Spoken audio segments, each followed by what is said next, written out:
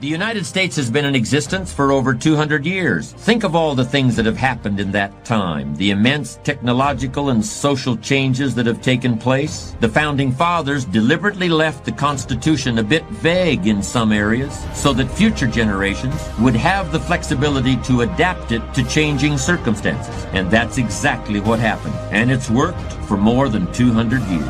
But now, let's look back in time for a moment. The Roman Empire endured for about 500 years. More than twice the time the United States has existed. The framers of the Constitution closely studied the decline and fall of Rome in order to create an American government that would avoid a similar fate. So far, their efforts certainly seem successful, but it will be another few hundred years before we're really able to say we've lasted longer than Rome did. And despite all the remarkable flexibility our form of government has displayed over the past 2 centuries, it's almost inconceivable that we'll ever last as long as the ancient Egyptian empire that spanned more than 2,000 years. Think of it. That's 10 times as long as America has existed. Famines, floods, invasions, and plagues came and went. But through it all, there was an unbroken succession of Egyptian pharaohs. Nothing lasts that long, certainly not a government, without a great deal of flexibility. Yet amazingly enough, when it comes to flexibility and being able to adapt to the changing circumstances of history, Egypt isn't even the all-time champion. The oldest and longest-lasting empire in the world is that of the Chinese. Many dynasties, many emperors, many reigns, but always the empire endured. How was this possible? It wasn't because of military power or tremendous wealth, because over the course of thousands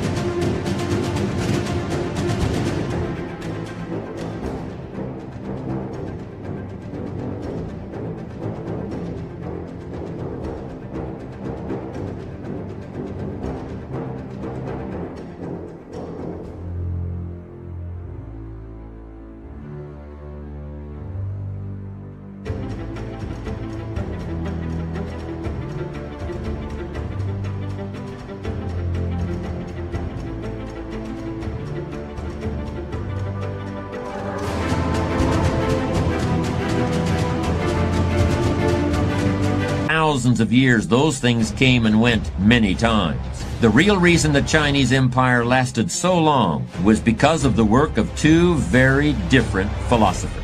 The first, Confucius, provided ideas that became the solid foundation of the imperial government. He supplied the theories by which the imperial government was conducted. Confucius taught a code of ethics that provided specific instruction on how the ruling classes could fulfill their duty to the nation and maintain law and order. He was essentially a lawgiver, a thinker who supplied some fixed beacons for navigating the ship of state into the unknown future. The second philosopher, whose name was Lao Tse, had a very different perspective. Historians associate Lao Tse's ideas with magic and with mystical powers, but he also placed a very modern kind of emphasis on the need for intuition and the ability to react quickly to change. Lao Tse pointed out that sometimes it is best to advance by retreating, that sometimes wars can be won by losing a few battles, and long-term goals can be achieved by accepting short-term reversals. Sometimes it is best to resist like the tall grasses bending in the wind,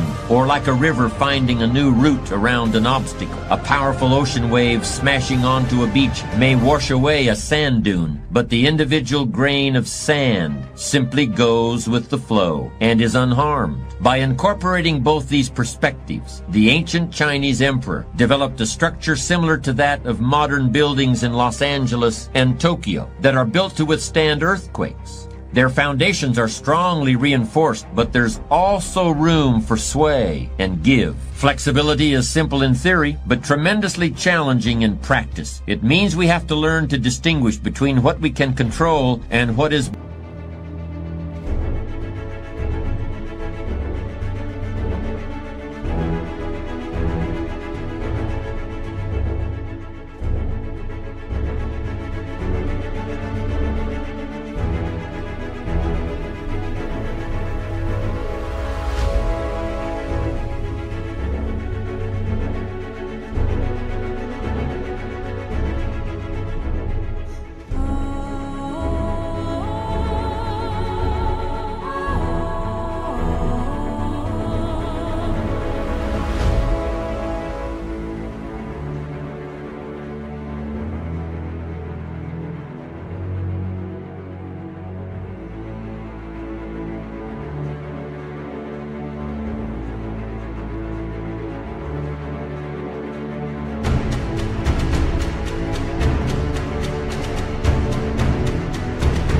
beyond our control. Practicing flexibility requires great self-knowledge and iron self-control, like a master of the Oriental martial arts.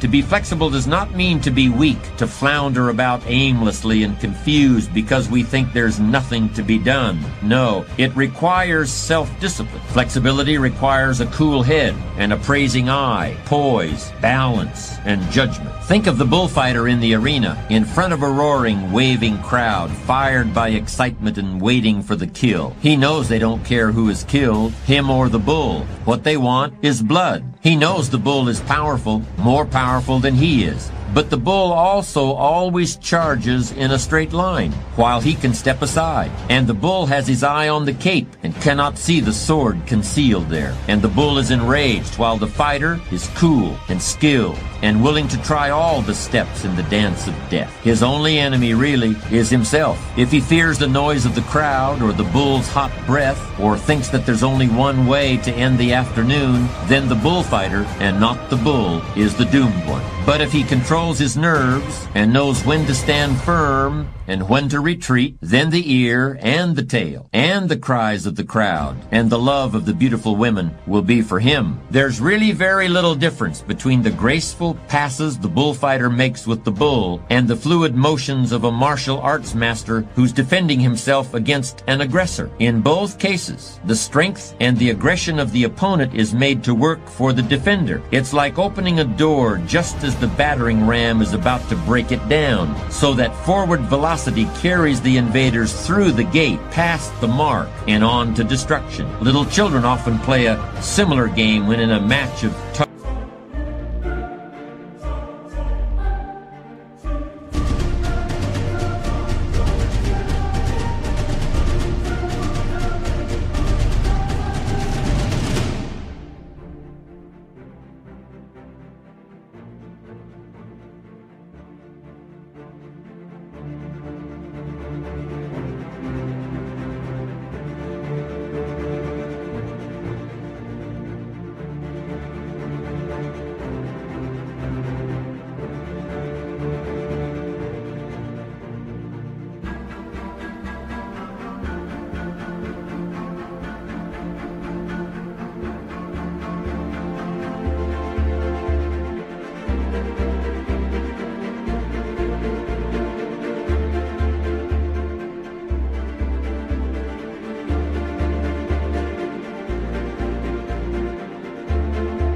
of war. One side suddenly lets go of the rope and the opposing side falls down. Up to now, we've mostly talked about what might be called tactical flexibility, where a specific situation requires a knowledge of the various alternatives, and a specific set of circumstances requires nimbleness and dexterity. More difficult and more important is the inner flexibility and long-range adaptability that are called for from the person who wants not just to survive, but succeed. A very wise man once said, "You can't step in the same river twice." Every moment, all things are changing, and the next minute is never like the last one. Whenever you achieve a hard-won success, it's always because you've been able to create a flexible response to the conflicting needs and ambitions and feelings of other people. You've been able to sidestep the accidents of fate and the quirks of nature and the innate tendency we all have to depend on yesterday's solutions to solve today's problems.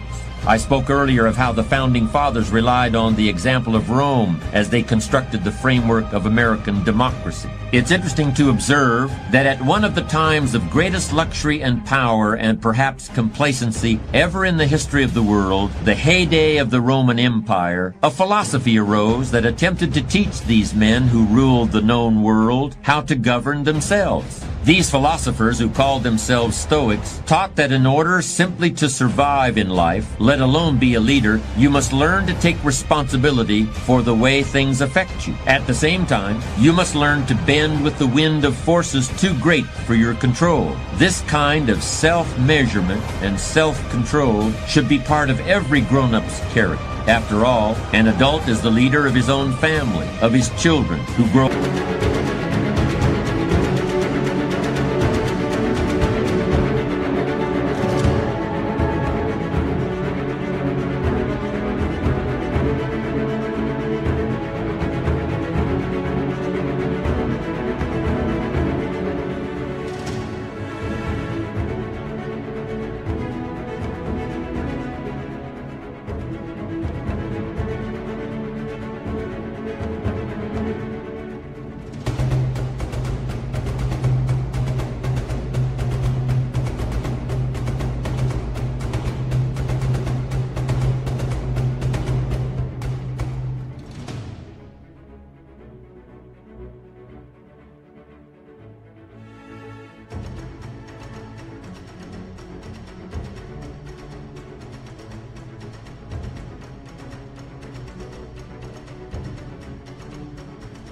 up in part learning from his example. To be firm but fair, to be clear and consistent but flexible, is to possess maturity. Kids are delightful, but sometimes they are the most inflexible people on earth. Since circumstances almost never turn out exactly the way they want them to, they are on a constant roller coaster ride in terms of their responses, up 1 minute, down the next. One young lady, a little girl of 5 actually, will only eat her cornflakes in a certain way. If you don't pour exactly 1/2 cup of whole milk straight from the refrigerator into the bottom of the cereal bowl, and then add the cornflakes so that they float on top of the milk, and then sprinkle a teaspoon of white sugar over that, she won't eat breakfast at all. Not anything. She could be hungry and cranky and weak, but she will purse her lips together and shake her head so hard that her braids whip her cheeks, and she will not eat. In other ways, however, because they haven't formed opinions about a lot of things and lack the experience which can trick people into anticipating an outcome, kids can be far more adaptable than grown-ups. They can accept poverty or harsh living conditions or sudden reverses in fortune.